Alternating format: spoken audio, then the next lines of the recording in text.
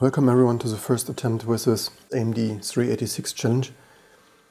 On the data center, which is somewhere like here. So on the data center I used my T2 trunks that I had already partially downgraded for the SPARC32 build. Theoretically I could even make some vintage computing branch with some downgraded GCC, Linux kernel version and so on. And I compiled a similar base system, like for the SPARC32 with GCC 4.2 and Linux kernel 3 point something.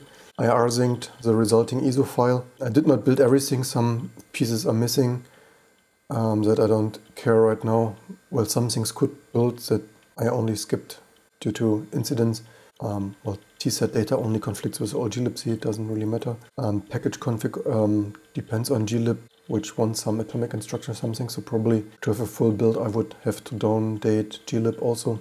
And graph only fails due to not having built a C++ in that library, which is the same reason something else failed here. What was it? Smart mount tools. Most things built, and I cannot even pre-test if this would have a chance to work because QEMU i386 does not even have a 386 emulation. Or does it? At least the system emulation does not. Why does it not throw a warning? Because the system emulation also only has 486. Maybe I should next weekend also have a project to see if it's possible to get 386 in QEMU also, maybe by simply reducing the 486 model further. So why does this not warn? 386. Oops, what was it? This phantom touches. And so 386 libc. Yeah, unable to find CPU definition. So, wait, but 486 causes an illegal instruction. How is it possible? I think it's loading I think the other one, the first invocation may have used the system libc, which obviously has 686 and AMD64 versions. So 486 and the loader. That works in libc. Let's the loader loads libc. That works also. This, by the way, is now Linux threads, not NPTL native POSIX threads like actually supported on the SPARC32-bit, because the glibc never had NPTL native POSIX threads with this atomic instructions for 386. So I had to go as far back as glibc 236. Probably was one of the very last where this old-fashioned Linux threads was available. So yeah, this is extremely vintage, unfortunately. Yeah, I wonder if it would be possible to hack some non-atomic but placeholder instructions to use on non-SMP systems, the newer glibc versions. To shorten the installation time, I certainly do not want to unpack, especially since we are using set standard, which requires more memory. This would probably be quite some fail on this, well, excessive swapping anyway, on this lovely 386. So I'm using QEMU. But as a user emulation, the oldest CPU model is 486 likewise, so I cannot yet be sure if this will actually boot. So this is a only 4 GB CGAT, which even has a jumper to limit it to, I don't know, 2 MB or something. And it had some Fedora test install from a decade ago. I actually had the 386 board loading grub and trying to load Linux, but then it simply rebooted. Probably the decade-old Fedora kernel was not mentally prepared for real 386 without any of these instructions that 486 brought. As the IDE cable that I had here had this coding here, this closed pin to avoid plugging it in 180-degree reversed, which I actually prefer. I really hate when such kind of cables are not coded. However, this vintage board was not coded, so I pressed down a pin for now. I usually prefer the safe route and test it first before I really cut it to avoid accidentally cutting off by one, and then better safe than sorry, and not sit here with a soldering iron soldering a new pin in there. So yeah, next I will cut it, but this works. Let's see how the installed system will go in some minutes. Actually, I just went to the German Conrad electronics store around the corner. This is not a paid advertisement, no affiliation with them whatsoever. If someone at Conrad wants to sponsor these videos, they are free to contact us, because I brought here some CR2032 battery holders. 6 or so, because I probably need at least one for the SPARC Station 2 for the Ultra 5. Theoretically maybe another one, you will see, and the 386, and maybe eventually for the SG Octane. So I bought 6 of these to glue and solder to the NVRAM, and those batteries are usually in Germany not that cheap, as skate as I am. I only wanted to buy one, but then I found this 5 for the price for 2.5 or so in some corner sale area. Lucky to score this for all the NVRAM soldering the coming weeks. First I want to see if this has a chance to work, and also if I destroy the board with soldering I have nothing for you to show anymore, so obviously it makes more sense to do the testing first and the soldering later. By the way, this is also a little bit annoying here for me to edit, so we have 2018. And this I tried a moment ago. I think I used 49. These are this funny predefined old-fashioned DOS things where it's like hard disk type 6 or something. But we need to use, it even shows in the help here, if you don't find your disk, use 48 or 49, which lets you select. I wonder why are there two different, why are there 48 and 49, but whatever. So we have 8,894 and 60, 15 heads and 63 sectors. Has here, by the way, a second area where you could tweak this awesome. Oh, you can change the cast timing, interesting. So exit is 10, save is 5. Honestly, the first try, so I installed this freshly compiled 386 Linux in QEMU to save me the pain of connecting a CD-ROM and waiting half a day of the installation, decompression and such. Yes, I know this already. What is it? F1 to continue. Certainly my time is better spent doing interesting things than watching 386 booting enormously slow from a CD-ROM. So what is happening? Nothing. But this is interesting. At least it tried to load here the MBR. Most likely the BIOS can probably not address the sectors, I guess, unfortunately. Huh? Some gigabyte something limitation. Yeah, what was it? Was it 2 gigabyte limitation or what was in earlier times? So I probably have to create a boot partition and try again, but at least grub tries to do something. IDE drive is connected there. I can reset this. Reset switch. So this should probably work. That you really believe me, that's a 386. However, we will, with this, not yet. By the way, this is from 93.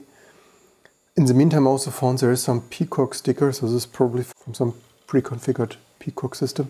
Maybe it would have already worked the first time. By the way, this pause is, I guess, a decompression of the graphic or something.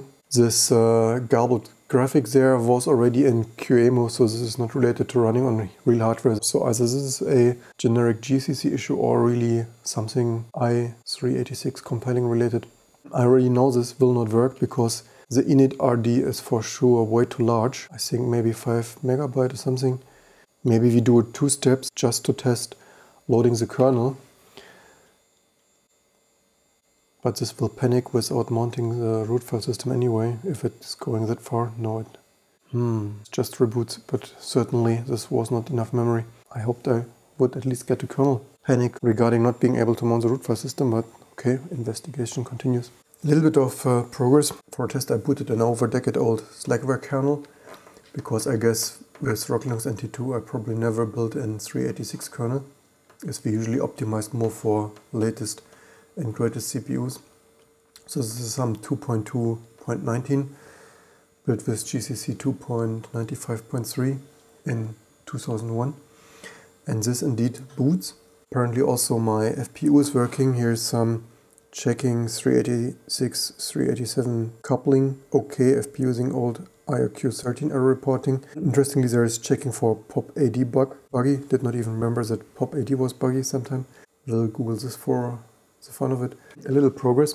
The first self-compiled kernels for 386 did not boot at all. They would just reboot really quickly when loaded from grub. Then I booted the very old Slackware kernel that I found, and that indeed booted, obviously also until the kernel panicked not being able to mount the root file system, but that was unrelated. Anyway, I went slightly more back with Linux kernels, and so 2630, by this at least decompressed the kernel and started to boot.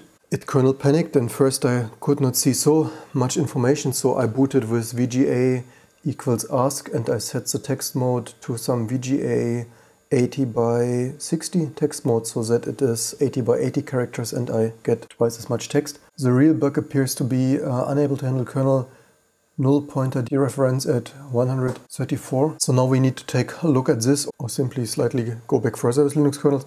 According to the call trace, this is an identify boot CPU, which certainly makes sense given that we boot a very vintage 386 that certainly, according to all the kernels not being able to boot anyway, few people tried in the last decade. So this is in start kernel, check bugs, identify boot CPU, and this apparently tries to dereference a null pointer. Maybe I simply boot slightly older kernels to see if I'm lucky and this goes away. But one thing for sure, if we really want to eventually boot the latest 3-point-something kernel before 386 support was removed, we certainly have quite some bugs to fix, because the newer kernel would not show any text at all. They would simply reboot very quickly for not yet determined reasons. Memory wise, so we have 5.6 available from 8.4 and 1.3 megabyte kernel code, 2.3 reserved, and some data and so on. One thing for sure, booting with original 4 megabyte I had in there before installed additional memory will be extremely challenging. Probably do something more useful and funny, like debugging some SPDIF output on some Macs or something, or finishing the P3 graphic acceleration stuff. But with 8 megabyte it should work, just that we need to find out what was broken there with the CPU identification stuff there. And I also got the historically more matching ET3000 card working simply by lifting the socketed ROM as well as VGA RAM with a screwdriver and pressing it in again, so probably there was some corroded contact. Anyway, let's further tackle this 386 booting problem there. Thanks to 2 and some epic data center server, I quickly rebuilt some more kernels within some minutes. And the oldest one I built actually booted on the first try. Of course, it also doesn't find the root FS here due to IDE. Maybe this happens not to be included in the kernel right now. Also very helpful, a nice metal top technical drawing pen that you can press the reset key comfortably. Let's try the next best kernel. Yes, CMOS battery we still need to solder. So we boot without init.rd. We don't really need this if we have it fully working later. So I just booted 2.6.24. So let's try 26.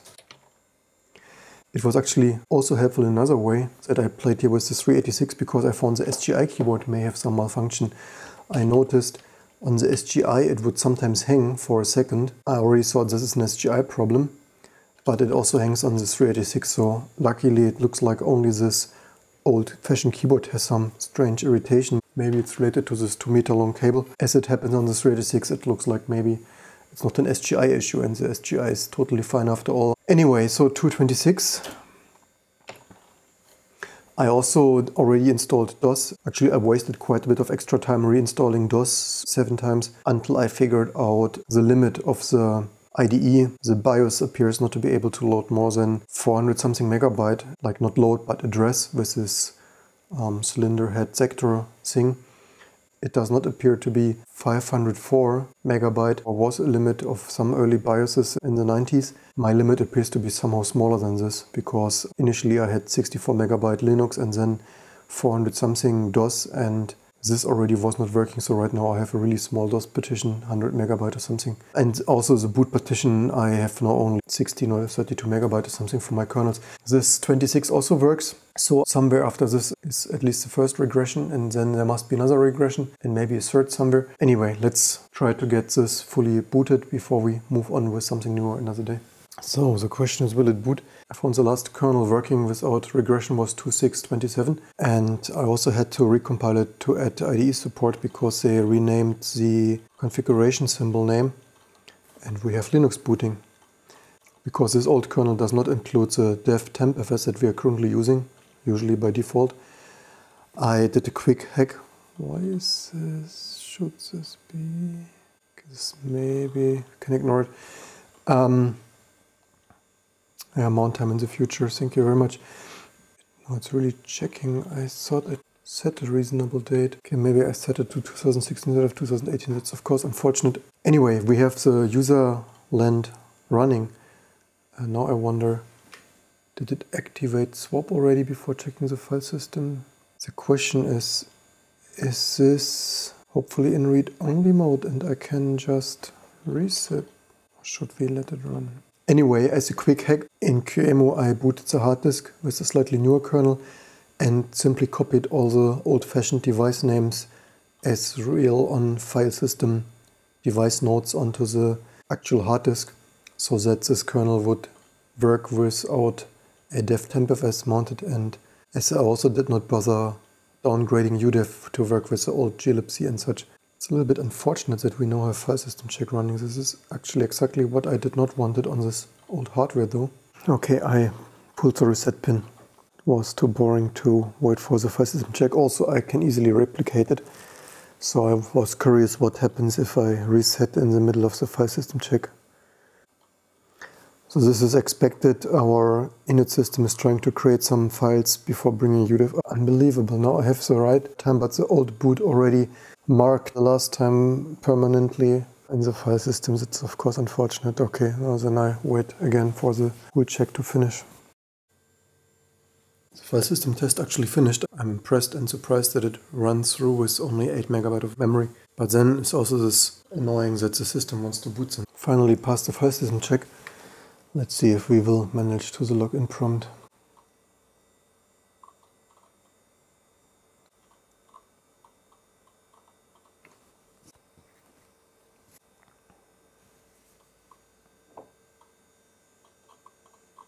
Okay. I have the feeling the workstation felt slightly faster.